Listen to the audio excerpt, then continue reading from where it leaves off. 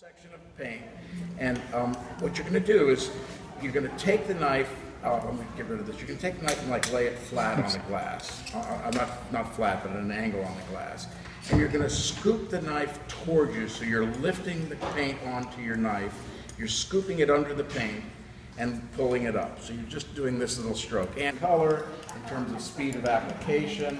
I mean, look at what I'll do. Let me see. I'm going to mix these two colors together. I can just, in like 3 strokes, I've got these colors all grouped and mixed, and found a way to mix them together. Color mixing is so much easier when you use the knife the right way. You don't have all